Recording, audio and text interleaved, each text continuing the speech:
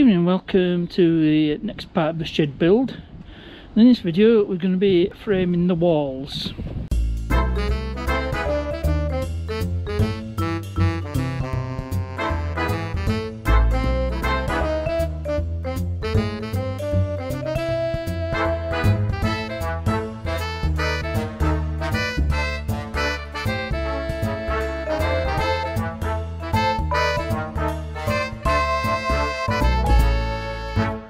So I've got this 2x3, I bought some more, got about, I think it's 20 odd there.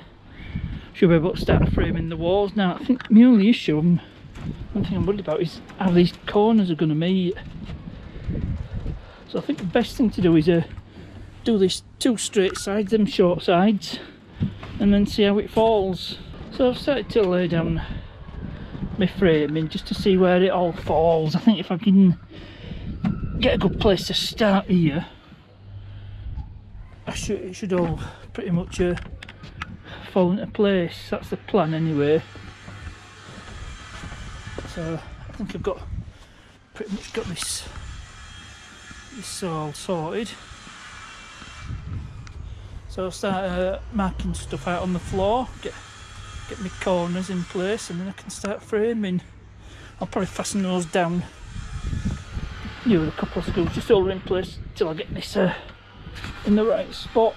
So I've screwed that one in and that one in, and that gets me about where I want to be. So I can mark off the length. I'm gonna cut this out for the door as well, so I'll get that done. So I've done most of the frame. I've done this bottom bit. I'm gonna leave a gap for the door, and that's where it's going to fall. So just need to cut the bottom bit. I've done all my uprights. Now I thought it'd be inconvenient, this stuff's 3.6 metres long, cut it in half, which is 190 centimetres, which will be about right. So it's worked out quite well, so there'll be less wastage with these sections of 3x2. So, and that's going to be the top bit. So once I've got this last bottom bit done, I need to find out where my uprights are going to fall. So I'll have 1, 2, 3, 4, and then 2 here. So all my uprights are ready to be screwed together. So I've got all the pieces of my frame for this wall done. So I'll put you guys on time lapse.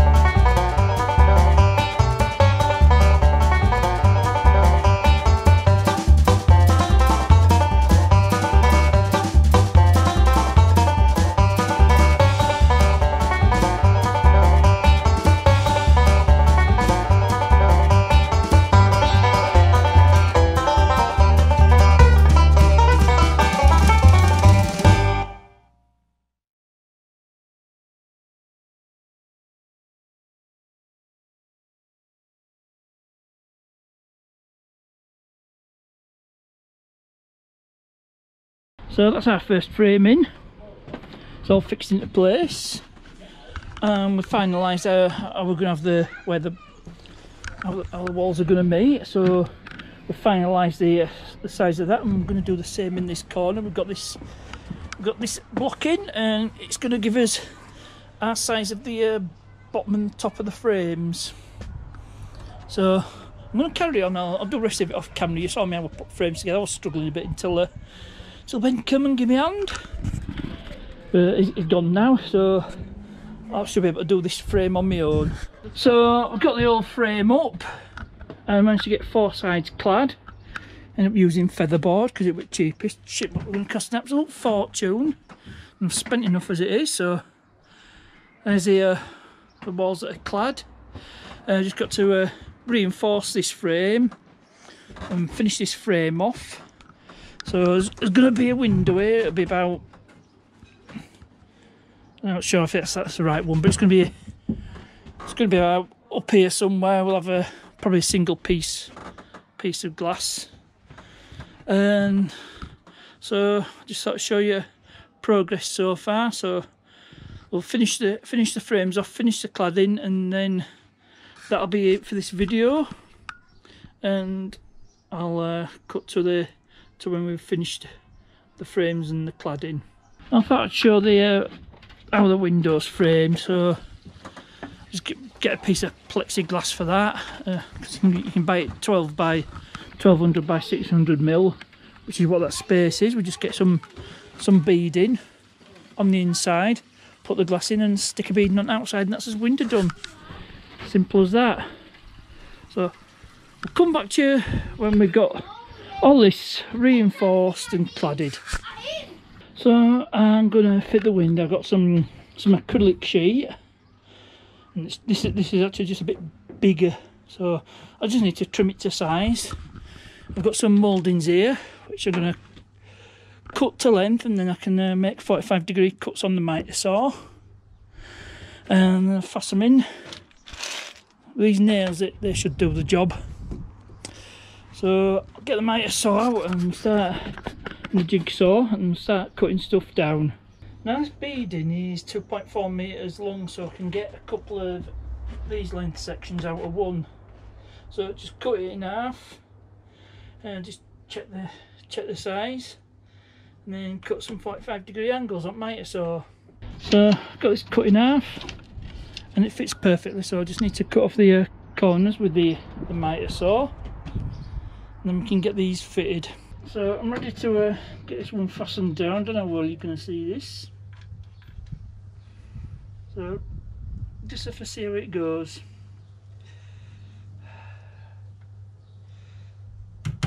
Let's get it started, and then once this is in place, get it nailed down properly.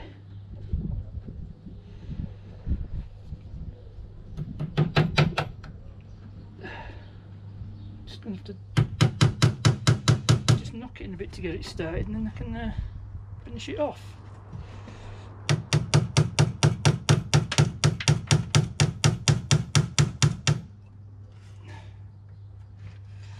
And I'm dropping all these nails.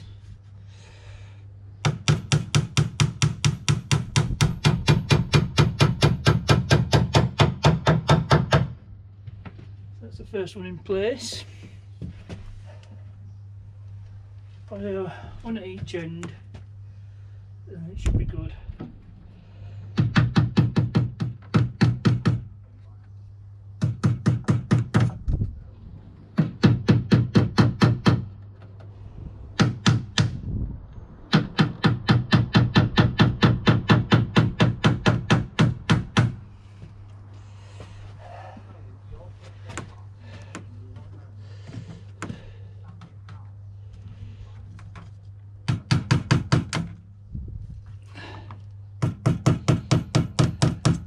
Sorry if I'm in way, you probably can't see, just get this M1 done.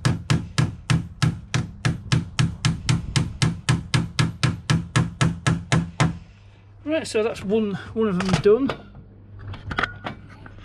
I'll just show you.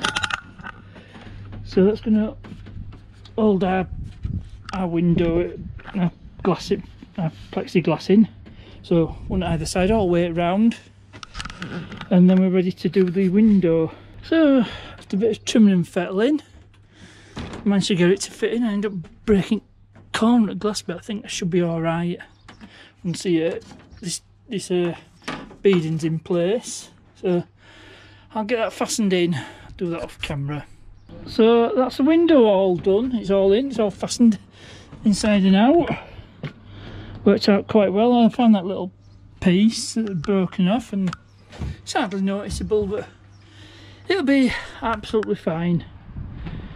So I think what I'll do is once the cladding's been done, that'll be the end of it for this particular video, and in the next one it'll be the roof. So I've got most of the cladding done. I've got this wall done, all cladded, and managed to start on this one until basically run out of cladding. I mean, there's that left, but that's not much use. So what I'll do is I'll get some more cladding and I'll finish that off. And that's the end of this particular video. Hope you enjoyed it. So please remember to like, subscribe, share, click that notification bell, comments and questions. You know, put myself a thanks for watching, and I'll see you.